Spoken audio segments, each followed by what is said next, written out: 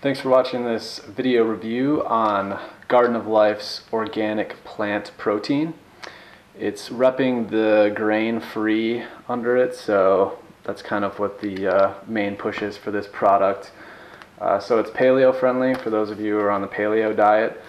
It also has less than 1 gram of sugar in a serving, so it's pretty much keto friendly. Depends on how serious you are about the ketogenic diet and into that, but it does have quite the protein blend with flax, pea, cranberry seed, moringa leaf, if I'm saying that properly, baobab fruit, which is some kind of tree, and pumpkin seed.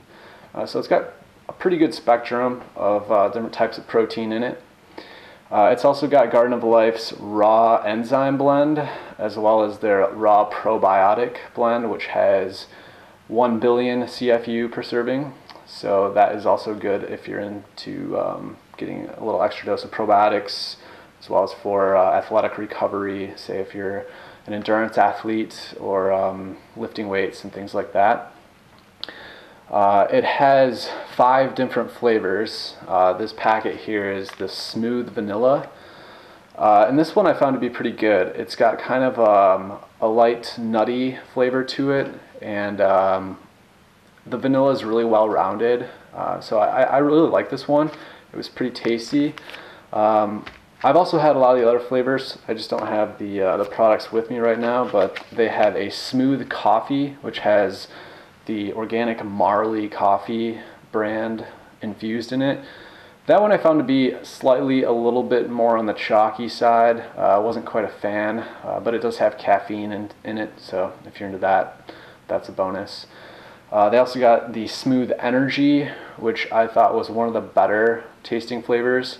The Smooth Energy kind of had hints of graham cracker and kind of like a maple syrup, but without like the intense sweetness of a maple syrup. So I thought that one was pretty tasty. Probably the best out of all 5 if I had to pick one. And they have a smooth unflavored, which wasn't my favorite unflavored version compared to all the other more natural or unflavored type of protein flavors out there.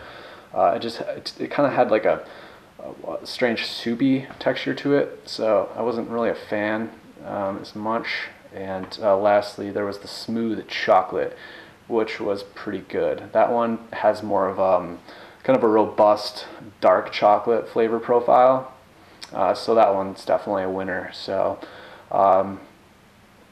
this product comes in a little packet. It's like 9.4 ounces, so it's not like a tub like most other products. It's kind of a fancy pants brand, or product model, if you will, because it's expensive. I mean, it's $18.50 for a little 9-ounce packet.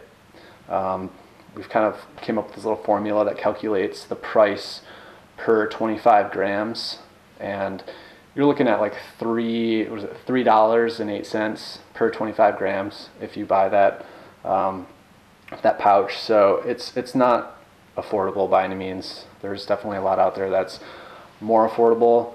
Garden of Life actually just came out with a sport organic plant-based protein powder.